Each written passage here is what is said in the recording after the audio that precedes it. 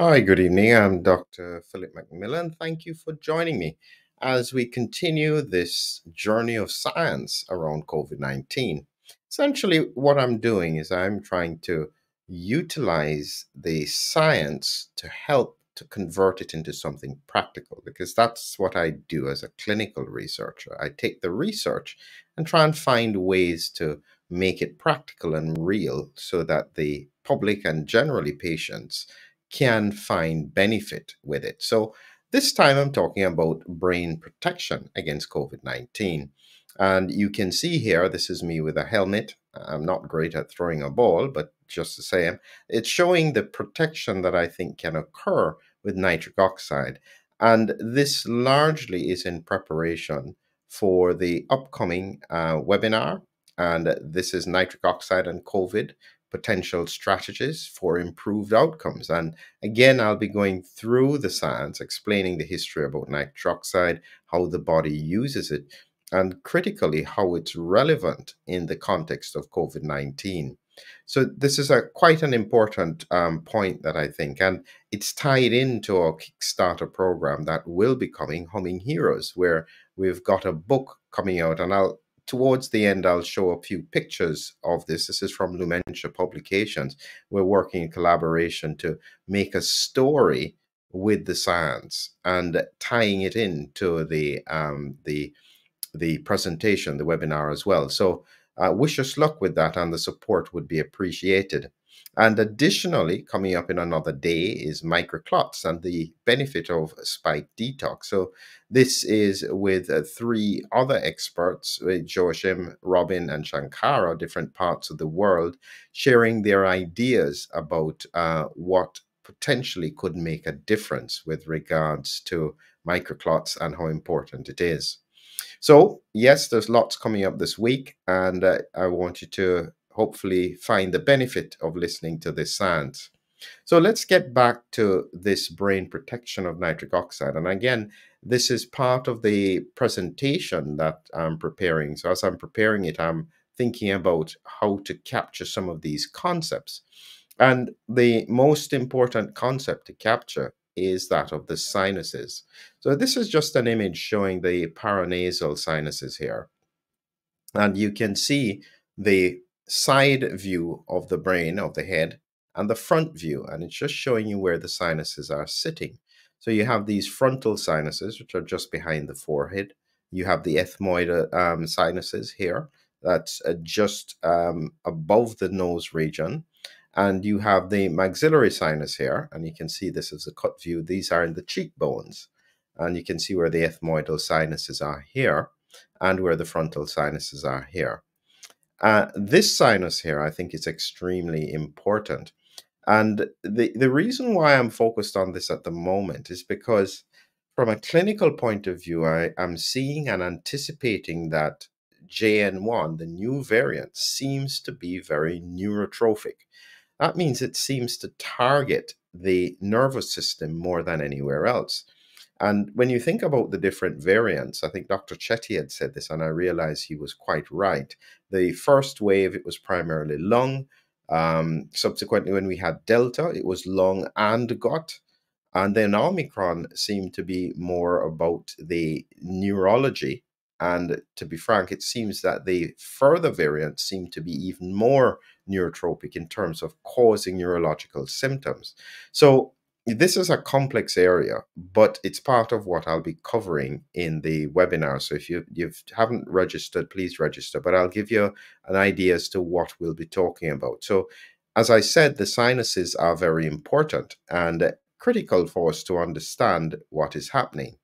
Here I have an image of the sphenoid sinus, or the central bit, and this is what it's showing. So this is the head here, and I'm trying to see if I can demonstrate that the sphenoid sinus here is sitting the furthest back, and it's almost at the center of the whole of the skull. If you drew this as a circle, this one here, this sphenoid sinus, seems to be really important from a neurological point of view. And this is why I think that it's very relevant. I've got another image here that I hope shows this. So this again shows you a head, The brain is not perfect, but I've tried to get it in the right place. But again, you see the sinuses here, frontal sinus, ethmoidal sinuses. This is a maxillary sinus in the cheek. And then this sphenoid sinus is quite deep in the brain, right at the center. And it's sitting just by this little gland here, which you can't quite see. I should have put an arrow on it, is the pituitary gland. And this gland is very, very important as it almost links the brain to the rest of the body, producing hormones, including triggering the release of cortisol and so on, ADH, And so it's a very important organ right here. And when you think about this bit of the brain, the sphenoid sinus, if this gets infected, chronically infected with the SARS-CoV-2 virus, specifically Omicron, you can see that because of its proximity to the brain, it could then lead to neurological symptoms. And so it's one of those access points that it has. And this is why I'm saying that nitric oxide is so critical, because nitric oxide has a number of very valuable functions. It's quite a remarkable biological function. It has multiple things. You can see here, critically, it's antiviral and antibacterial. I didn't put it in here. Neurotransmission, it does neurotransmission. It has anti-tumor effect. It has vasodilation, platelet aggregation. It reduces inflammation. And it's just a combination of nitrogen and oxygen. And it's a gas. Quite remarkable that the body would use a gas instead of just another peptide and so on. So it's a very important molecule. And as I was highlighting, is that it seems to be concentrated in the sinuses, almost like a reservoir. And therefore, any strategy that increases the nitric oxide level is likely to be protective for the brain. And I've created an image that I hope makes sense. It doesn't look great. Is that I've put myself here in a bubble, and this bubble is supposed to represent the nitric oxide. When the levels are correct in the sinuses, it acts almost like a bubble of protection for the brain against the virus and some of the immune responses that can occur in the neurology around the brain.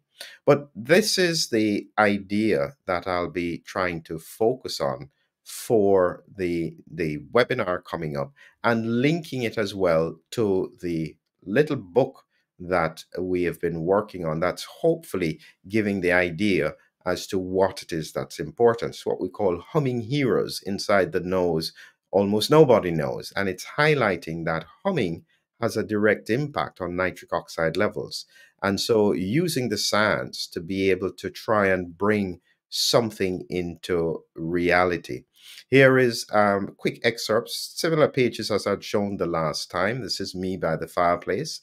And you can see the first image here, lovely images that were presented.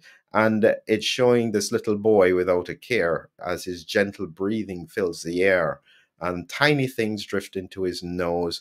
What will they do there? Nobody knows. And so it's using imagery. And so it helps not just children, but adults to understand a little bit more about how that part of the body works.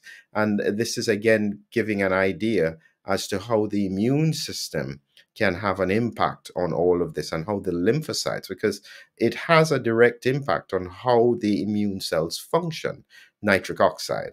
And so you have all these immune cells working in conjunction with the natural systems in the body to utilize a very powerful technique of nitric oxide to protect the brain, protect the sinuses, and aim to fight against infection. Quite a remarkable concept. So just to remind everyone, these are important topics, interesting and slightly off the normal pattern that you would hear. But the point is, science has no limitations. Whatever can benefit someone, we will try and find a way to be able to utilize it to make a difference. So have a good evening, and we look forward to talking to you again tomorrow for microclots, benefits of spike detox, and as well on Thursday of this week about our nitric oxide presentation, and you can register at the link below. Have a great evening until we speak again.